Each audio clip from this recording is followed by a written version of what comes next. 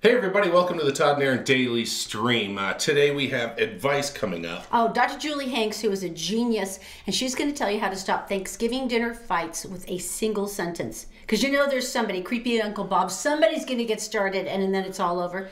One sentence. But first, take something to a party that people will question. Sometimes my goal is to take food to a party and have people say, "What the hell is that?" That's my goal today. This is something I have never seen ever in my entire life. Let's go over the ingredients really fast and tell me if you can guess what it is. Okay, first of all, we have some cream cheese. We have 12 ounces of cranberries. We have jalapenos. We have a cup of sugar. We have two tablespoons of limes. That's going to happen. A pinch of salt. That's over here. And the cream cheese. Now what we're making is a dip. The cumin, did I mention the cumin? We need some cumin in there. That's half a teaspoon. Cumin, if you don't have cumin, because cumin has this really earthy flavor to it, just put some dirt in. That's what I do. It works. So the first thing I need to do is to pull out my food processor, which I have my food processor, but I haven't found the blades for the last 3 years. So what I'm going to do, this is 12 ounces of cranberries. So what I'm going to end up doing is I'm going to be using my knife skills on round objects, which means my dog,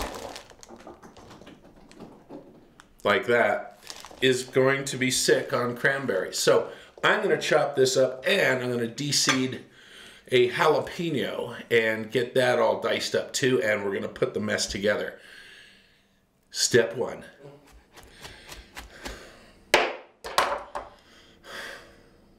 That was a good 25 minutes by knife for this. If you don't have a Cuisinart, don't make this. Just go to the store and get a vegetable tray. This is like herding cats. There's probably 20 cranberries on the floor. And if you can kind of get them cut in half, they sit, you know, and then you can do your thing. But that was a lot. Call your friend who has a Cuisinart with the blades and go over to their house. All right, so there's going to be a time where I can rest here because I'll show you what we do. So, let me make sure that's good. Yeah, that's good. So what we're going to do now is we're going to put in the jalapeno. And it says just one. And because my family's not huge on this, I'm just going to put in one. Took the seeds out. That's kind of important. So that's chopped up to the same deal. I'll say I'm going to put in 1 cup of sugar. 1 cup of sugar. Let's see, tablespoons. Okay, 2 tablespoons of lime juice. So I figure probably 3 of these.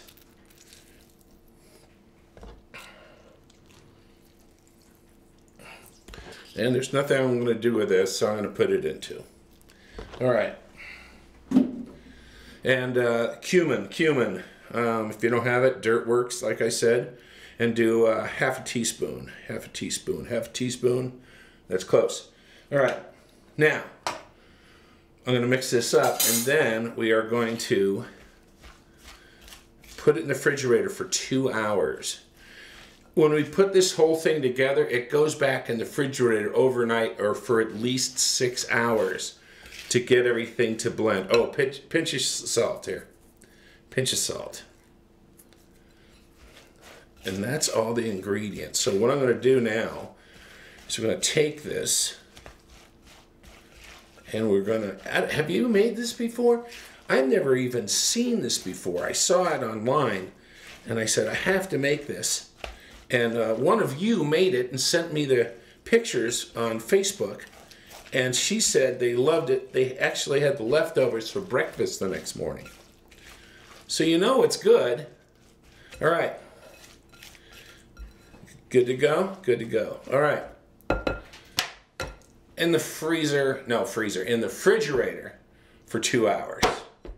All right, it's out of the refrigerator. It's been in there for 2 hours. And now we have the cream cheese on the bottom of, I'm going to use a pie pan here. And all you do on this step is to kind of give it the old stop and then just smooth it out. Now this part I was worried about was that part, but the juice is part of it. So don't be afraid to leave it in there. I was going to strain it out, but you're supposed to leave it in. All right, now it's going to go back in the refrigerator. Pretty.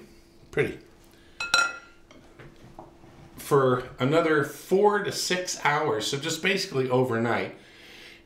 I've noticed something though. The cream cheese, when it's in the fridge, sets up really hard, so you're going to need some sturdy crackers.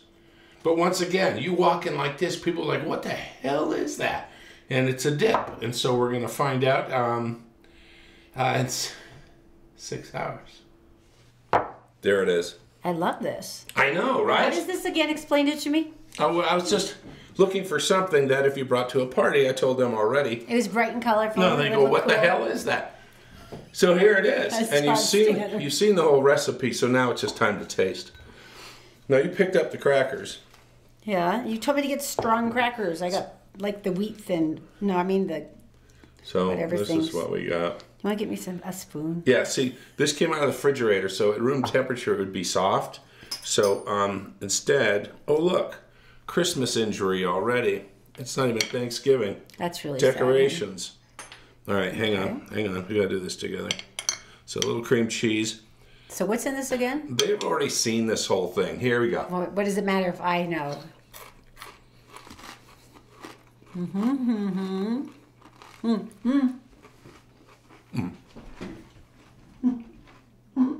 We make too much noise when we eat on the microphone.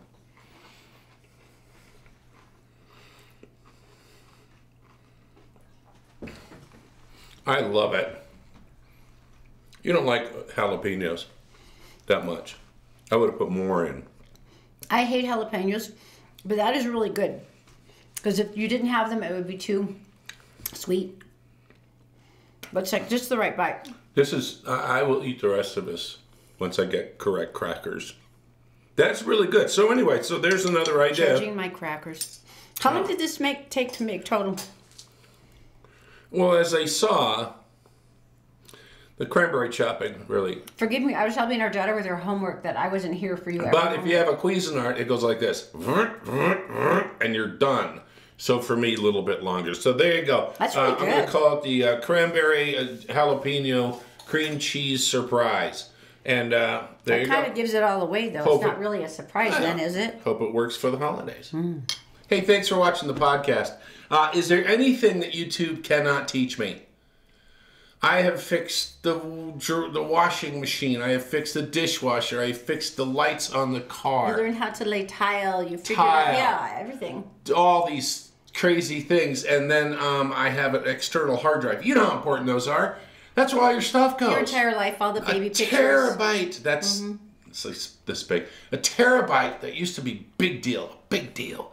Terabyte. Now they have like 3 terabytes that come in the size of a sugar cube. But anyway, so it's got all my stuff, right? Everything, all the family stuff, everything. It stops working. You were freaking out. I was like, there was freaking out. This is everything. I mean, I keep this in a separate building in case the house burns down, kind of safety. You know, and so it won't start. It won't gear up. Nothing's working. I go on YouTube and they said, okay, they said, first of all, right off the bat, don't do this. And I went, okay, let's go to step 2. Step 2 was open up the step box. 2 was stop crying and then open 3 no, was open up the box. No, get a drink. Get a drink. Okay. Number 2 is how to open the unit, and then you get that, and then you get the hard drive out and you unplug the hard drive. Once again, they say, don't do this. Because usually done in a dust-free environment, you're wearing a hazmat suit and everybody's been dusted off and all this stuff. Then you open it up and there it is, the disc. I forget what they call it. The disc of destiny. And there's an arm like a record player, right? You bring the arm over, you put it on the edge of the radio, on the record, and it goes around counterclockwise. The arm was stuck. And so, with a screwdriver, a pair of tweezers, I turned it and pulled it back in place. And then I put it all back together, and it worked. That is the weirdest thing ever. And I lost less than 1% of data. 1%, which I'm fine with. It was our wedding pictures, wasn't it? It was Mine probably as our well, wedding and I can't remember it anyway. So the point is that now I have to. I can't trust it anymore. Now I have to get a backup for my backup. It's a relentless circle. It really is. There is nothing safe in this world. No. I just wanted to point that out. I'm sorry. All right. But I'm very proud of you for doing that. All right, shop locally. This has been the Todd and Erin Shop Locally guide where we've been finding all these people who create amazing stuff here. Or they run their own stores, or they're like plucky, like single moms building an empire. But the cool thing is that when you buy a gift from them, you've got like a story behind it. Yeah. It comes from somebody local, and you've supported our economy. And no one's ever going to have the advertising budget of Target. But we want to put these people in front of you, so when you're shopping, you're like, hey, that could be cool. I got this for you. I got it at Target. It's a large, huge company that doesn't even know this exists. We're not ripping on Target, but you know what I mean. I know. Utah DIY Wedding. Now, this is run by Kathy Cushman, one of our favorite people, and she went, weddings shouldn't have to be like $20,000 to Right. get stuff put together. So for $395, she will give you a main backdrop, signs, wine barrels, or vintage buffet, entry decor, sign-in, Keeps going. and cards and gift decor, centerpieces, cake barrel, table and decor, food serving and display pieces, beverage serving items, memory table decor, favors decor, What? send-off decor, $395. Now here's the cool thing. For a wedding. Yeah, so you go down to her gigantic warehouse, and they have all different styles. There's like boho and vintage and elegant and rustic. Western. I mean, really cool stuff. So this is the fun thing. She's doing Small Business Saturday, this Saturday. And if you want to go down and get signed up, she's giving away a $125 gift card to go towards your wedding. But if you know you're getting married sometime this year, get the package now while it's a really good deal. Right. Yeah. Now she's at 1302 West Utah Avenue in Payson, Utah. It's Small Business Saturday, food and drinks. It's going to be really fun. You can wander through and look at all the cool stuff. But just go to Utah DIY Weddings on Facebook, and she'll have all the information there. Everything you need except a couple. That's it. That's all you have to add. I actually had one father go, I probably wouldn't even encourage them to elope because I could actually afford this. A good ladder's like $295. Yeah, right? So really, you're saving money if you think about it. All right, so we went and saw Frozen 2. Oh, that was very cool. Frozen 2. What did I think? I thought it was very good. No, Disney's evil, and they always make me cry. So I spent half the time crying from the songs, and Zoe wouldn't even sit next to me anymore. I was wondering why your popcorn was so salty. Oh, that's so sweet. But anyway, I love Kristen Bell. She was in Frozen 2, and she's been kind of parlaying some of the big push with the publicity into a project of hers, and I'm so in love with her for this. She's been everywhere recently. Now, she's precious and adorable, and she's a buttercup in every way, but she's been doing something on her Instagram page, and I've noticed she's mentioned it a couple of times in her Frozen 2 interviews, which I love about her. What is it? It's been something she's done for teachers where she's like, write in, nominate a teacher. And some of the stories have been incredible. There was a teacher in Flint, Michigan, first grade, and they said, here's your classroom. You've got 40 kids coming in today. And she had like 5 desks and some chairs. And she was like... For how many? 40 kids. She was like, what? And so her friend had nominated her, and she started getting packages from all over the country and all over she got stuff from Bangladesh. What? She got stuff from Bangladesh? She got books. She got office, school supplies. She got new desks. She got more chairs. Somebody sent her a smart board. I mean, all this incredible stuff. And then, of course, Christian donates too, but she's been doing this now for over a year, and hundreds of teachers have been getting everything they needed to teach. Oh my gosh, that's so cool. That is like the most logical, awesome thing ever. Who can you best help that's going to help the most people at once? And if you think about it, who's better than teachers? No, that's great. And if you know any teachers, if you're watching this on the day that we made this, we have a Thursday is Thanksgiving. And so you have how many days left? But the teachers only have 2 days. 2 days of school in a week, which makes teachers very happy. Because you know what, though? Because the children are like animals. Look at Zoe. They're all like, I don't care, I'm not going to learn anything. Think about how happy they are compared to how happy you are during Christmas vacation. You can nominate a teacher if you want to go to Kristen Bell's sorry. Instagram, and then you can nominate one there. All right. But I just thought that was such a... I mean, how adorable can she be? Yes, she is, and she can sing. And just the fact that she kind of edges it in under this massive Disney conglomerate movie, and she's like, hey, I've got this teacher thing. By the way, yeah. go to my website. Right? Okay, the latest one that I've really been excited about for Shop Locally is Willow and Jay. Now, at Willow and Jay Boutique, and this was started by a couple of moms who are like, I don't have time to do any shopping. And so they came up with this really cool online boutique with all this adorable stuff that you won't see on 47 other women at the PTA meeting. Right. But what I really love most about them is they have a ton of plus size stuff. Because let's face it, everybody I know is plus size now, according to the fashion industry. So they've got this huge array of stuff that everybody can wear. It's super cute, and they're doing a Black Friday sale that has already started. 80% off, tons of stuff. 80%? Up to 80% off a ton of stuff.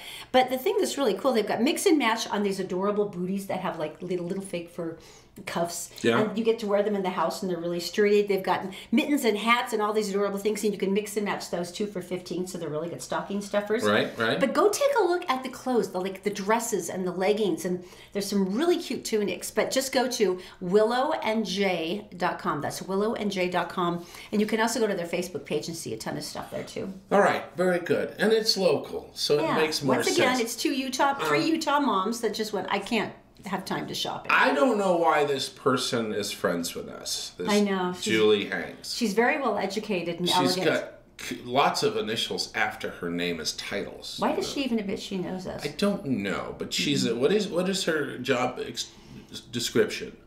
Well, aside from being impossibly beautiful and talented, Dr. Julie Diaz-Abedo Hanks is an incredible family therapist. And she actually has a group that she runs that specializes in family therapy. Right. All kinds of great information on the website. But one of the things that she does the best at is that difficult situations. But how do you raise children like this? Or how do you do this? How do you do that? But there's tough questions. We always go to her. And one of the big ones is always Thanksgiving. You're going to have the most people over from the family, maybe assorted friends. This applies to Christmas as well. And there's always going to be somebody that starts it. And, they open their mouth. May I say? Yeah. Hey, you want to see my gun? There's one. Hey, I think your sister's hot. Yeah, that's a good start. Here's another one. Where's all the booze? Is that it? The other one is, Granny. Hey, who are you going to vote for? That's a death I dare you to shoot me. All right, so these are what? Yeah, these are shutdowns, right? Yeah, well, this is the thing that she's got. She's got one sentence that will shut down every argument. So you see it starting, you see it about ready to blow up, one sentence, and it's over, and everyone actually gets to enjoy Thanksgiving. I thought it was, I have a gun. Well, you would think so, but this one's probably safer. Dr. Hanks. I don't think I have ever seen so much genuine hatred between families until the political arena in the last few years. And no matter who you're voting for, and at this point I don't care, and not only that, I don't want to know because it will just make it worse. Yeah. I have never seen so much anger between families. I mean, genuine rage. This isn't even bringing up old hurts from the past. This is, if you like this person, you should die. And I've got the fork that was stuck in the turkey, and I'm coming for you. Mm-hmm. When did it come into this kind of crazy rage between families, and why at the holidays? The holidays, everyone's underslept, overfed, oversugared, right? It's like the worst. We're all in our worst self. I'm buzzing and I'm tired. And then stressed out. So it's kind of a bad combination to get people together, first of all. But the political landscape the last couple of years has been so divisive.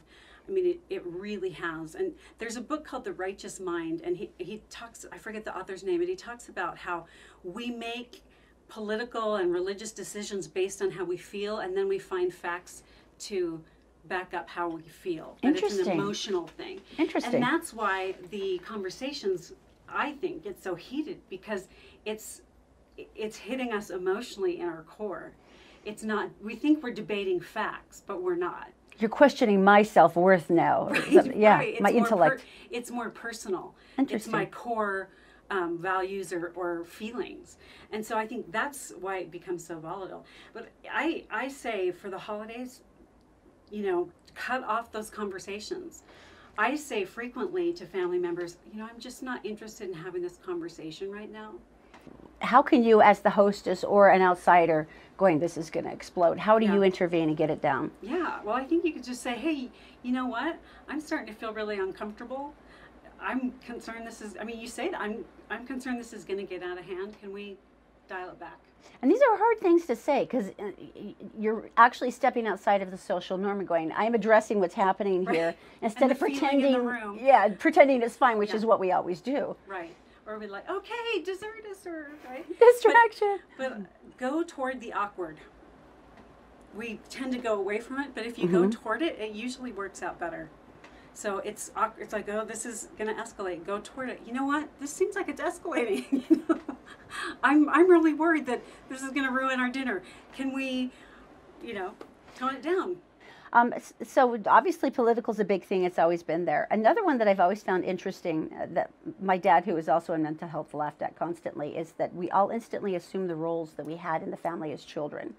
Mine was being crazy, which is probably not too surprising to you, although I am now the diplomat in the family. But why do we automatically go, I'm going to become a 5-year-old again? What happens to us? We're thinking adults. I know.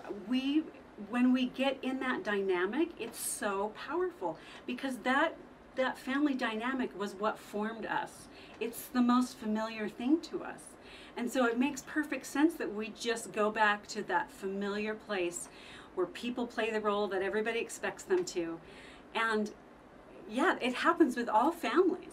I think being conscious of it is really important to go, oh, I'm not crazy, or I'm not the baby. Well, that still could be happening, but we're not going to, I'm trying not to bring it up at Thanksgiving, but yeah. Or like, I don't have to be the peacemaker anymore, or I don't have to be the scapegoat, or I don't have to be the baby, and, whatever your role is, making it explicit to yourself, and kind of reclaiming your adult self in that family system.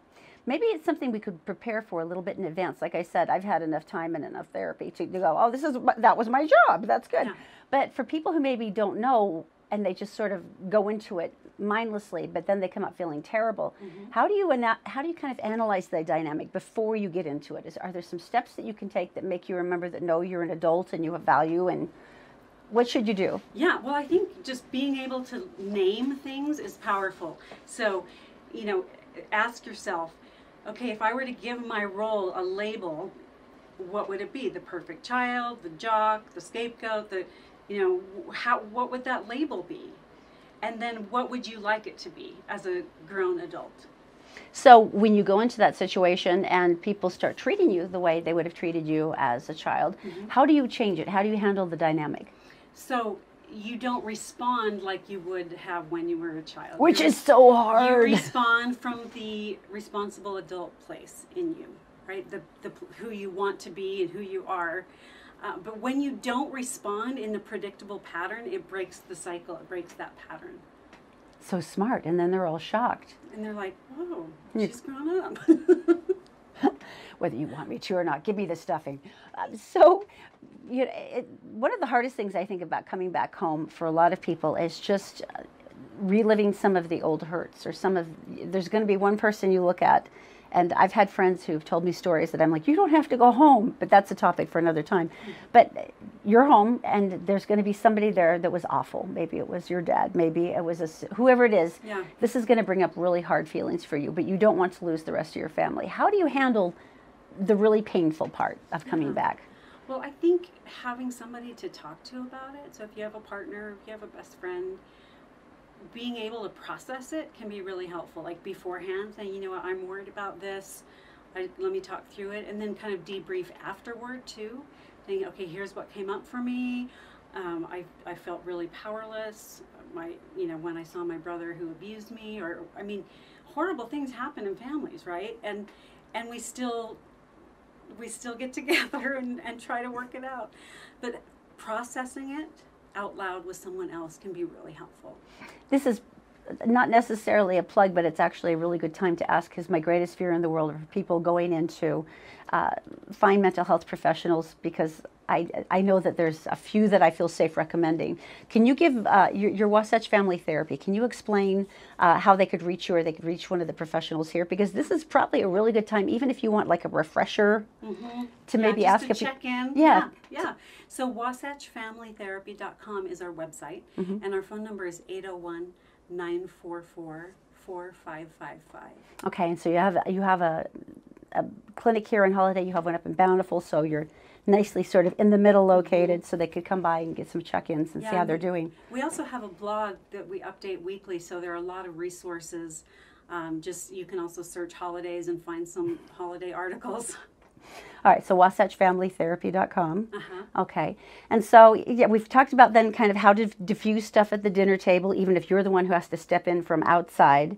And the magic phrase again is, I really don't.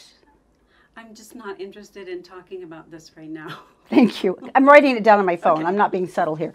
And then dealing with people that maybe have been hard for you. What else can we do to make it happy, better? Because there's so many things that obviously bound us together as a family, so many good memories. Are there things that we can bring up, props we can use, ways that we could redirect attention that would make people remember why we loved each other? You know, something that's really can bring up some poignant and fun and memories is watching old videos or looking through old pictures and reminiscing together.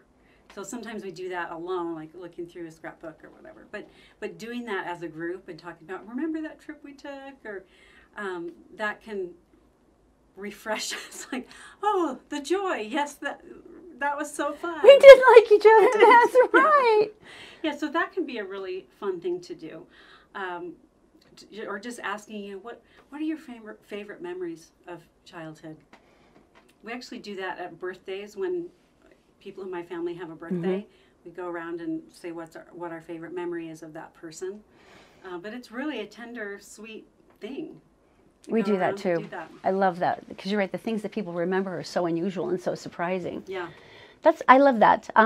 Does the hokey old things I'm grateful for at Thanksgiving really work? Trying to make people drag that in? Yeah, it really does. You can never be grateful enough, right? Or practice gratitude. It's a practice. Practicing gratitude, and this is a great time of year to do that.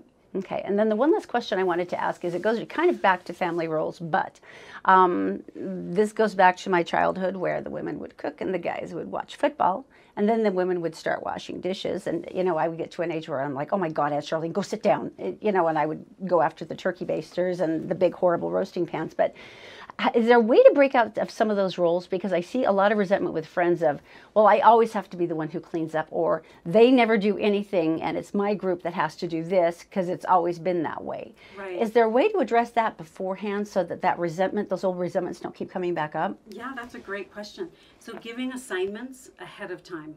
So, okay, the adult men, you guys are on the cleanup crew. That's going to involve some shock and consternation. Right. And setting boundaries and saying, if you're not willing to do that, I'm not willing to cook. So you either cook or clean up, which one? And kind of negotiating. The thing that drives me crazy is when people act like a martyr, but they don't set any boundaries. So true. It's like, oh, poor me. It's like, set some boundaries. Set some boundaries. No, I'd rather just wash dishes till 2 o'clock in the morning because nobody loves me. And cry. I mean, the expectation traditionally has been women do the cooking and cleaning. And hello, 2018, right? If you haven't already challenged that, it's time to challenge it. I love that. Okay, so assignments for everybody, and well beforehand, so there's no true shock the day of that, oh my God, I didn't realize I'd actually have to look at a dishwasher. Yeah. I love it. That's perfect. Any final things, any thoughts about traveling back? Because there's a compulsion. We all do it. And it's not just duty. It's because we want to be close again. But it's, the anxiety that can really taint it. Any final advice? Yeah. Whatever you're feeling, like, acknowledge it and then move through it. We have this expectation that holidays are just supposed to be all positive, and they're not. They're just not sometimes. So it's okay. You don't have to be depressed about the fact that it's not perfect or it's not always happy. So if feelings come up, feel them and then move forward.